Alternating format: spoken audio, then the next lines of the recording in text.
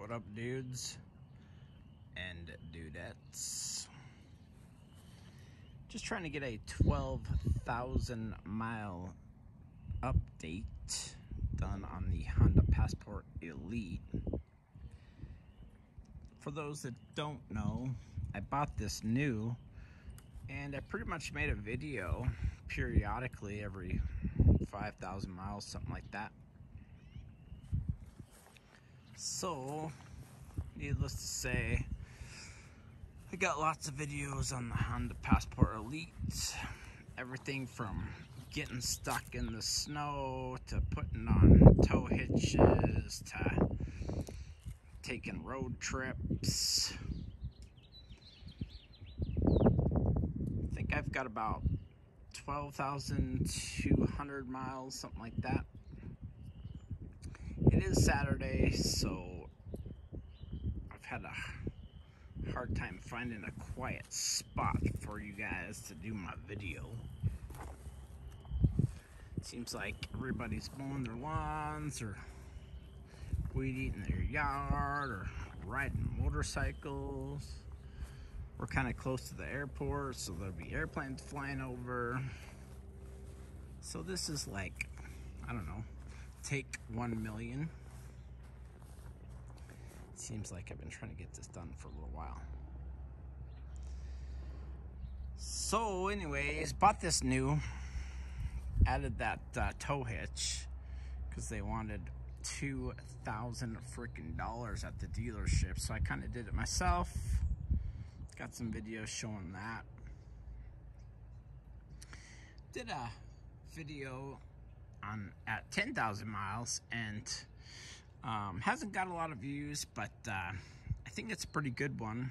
Check it out if you'd like. It's in my playlist for the Honda Passport. Basically, I called this an urban city slicker because it just has a lot of capability. And one thing that comes to mind for this 12,000 mile update is freaking value. When you got $65,000 SUVs dotting the block, this thing is a steal. So don't let Honda hear me say that, but this thing is an awesome value. So one of the reasons that I bought this is because I had some boxes to check. I wanted all-wheel drive. I wanted enough clearance that I wasn't gonna get stuck on a frickin' speed bump. And I wanted to have a little fun while I drove. I wanted a little bit of enthusiasm, or, you know, a little kick in the pants. Didn't want it to be boring. So this has that 3.5 liter V6, and it's at 280 horse. I think the foot-pounds is like 262. I haven't looked at it for a while, so I think that's it though. 280 horse, 262 on the torque.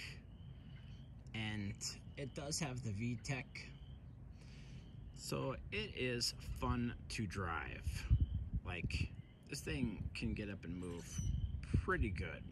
It's not a sports car by any means, but for an all-wheel drive vehicle weighing 4,200 pounds, it's pretty awesome. So like I mentioned, this is the modern steel metallic color. One of the first things that I did was tint the windows, these front windows, to match the back. Along with all this piano black stuff, wheels, front fascia, mirrors, roof rack. I think the tinted windows is almost a must. One small fail that I had is the license plate. So they make black license plates in Montana. I'm definitely gonna get one of those. Did have a couple gripes with this. I did 10 dislikes. I also did 10 likes for the videos. And my likes definitely outweigh the dislikes. Right now, I can't think of one thing that's wrong with this. Like,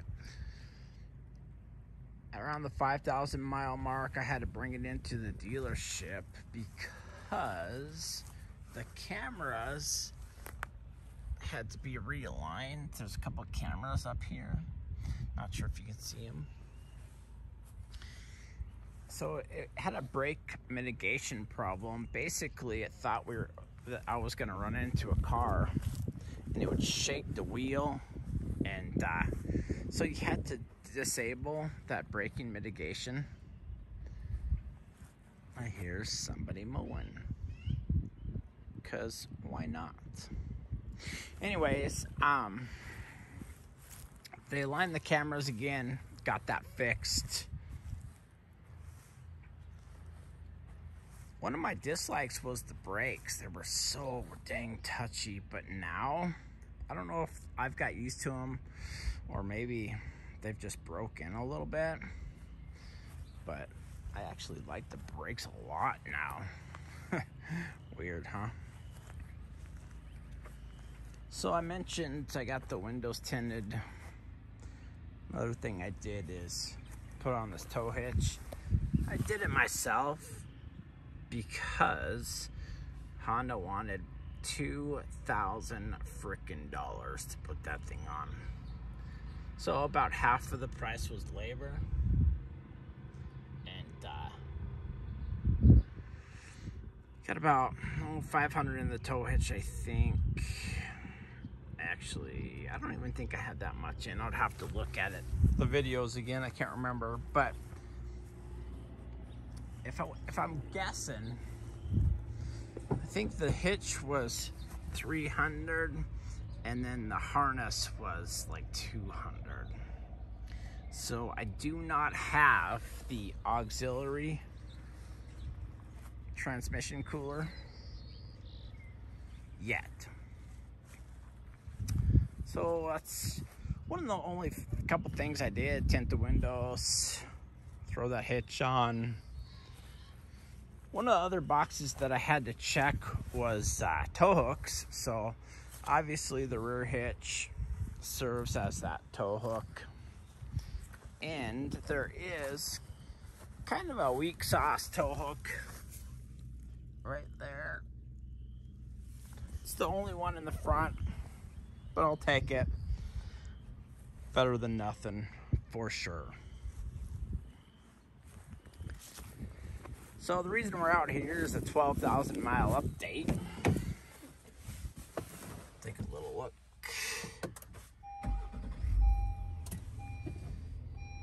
So 12,208. Pretty awesome. It's been a really good vehicle. It's kind of my daily driver for a bunch of reasons. Like I said, all-wheel drive, and it's got that sweet engine. And somebody else is jacking up my video. Anyways, can't be perfect, I guess.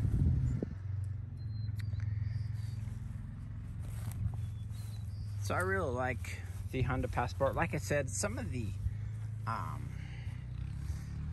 competitors, like the Tahoe, that's just freaking ridiculous. $65,000 when I got this for a little over 40. I think I paid 40.8 for it. I did kind of want the gray interior. I think it just is a little nicer. This was only a couple hours away. I didn't want to go through the hassle of getting to another dealership and then them screwing me over on the price or any of that stuff, so I kind of settled with this. It's got a ton of room. Here comes the loud beep.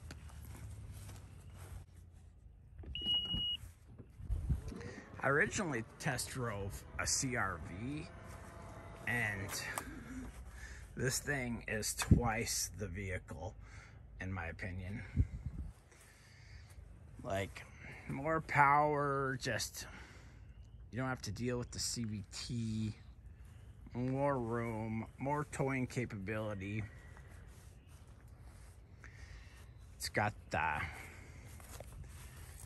rear heated seats, pretty good size leg room back here. You gotta forgive me, it's not super clean, but it's not bad.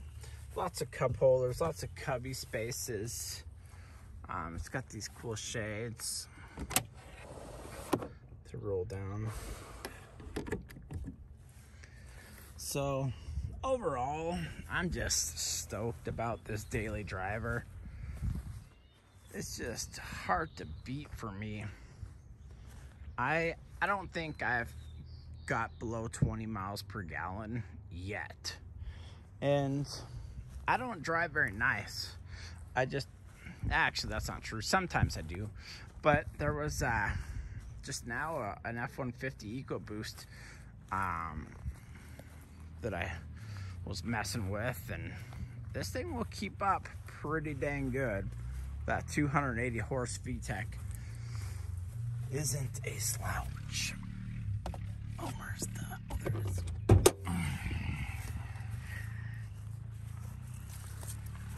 Let's see if I can do this with one hand.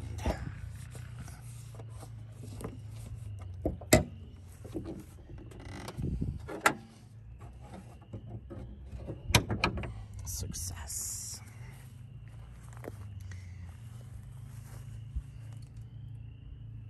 I keep it pretty clean usually.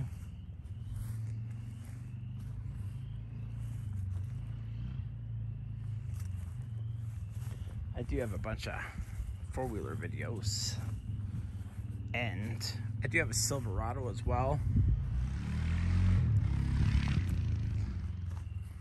So I'm about ready to tow a little trailer. Actually, it's right there. Actually gonna hook up to that in a second here. And I've got some tree limbs and stuff like that to haul to the dump. If you guys got any questions about this, hit me up. This video's getting kind of long. So, in conclusion, the Honda Passport was the right choice for me. I wish it could haul, or I should say tow a little more, but like I said, I've got the Silverado. It's not that big of a deal for me.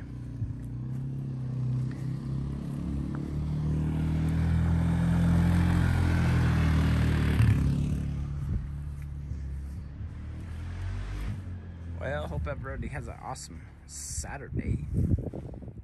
Hit that like button. Hit that subscribe button. Peace. All right. One more thing before we go. I just started it up and was gonna move it. And I was reminded of one of the baddest ass features on this thing. The freaking stereo. Even though it's dusty, it's got awesome speakers. It's got that subwoofer in the back. And out of all the vehicles I drive, even the Bose system is not as good as this. I just had some Tool playing, and it is freaking awesome. The stereo is very, very good. All right, now I'm out. Peace.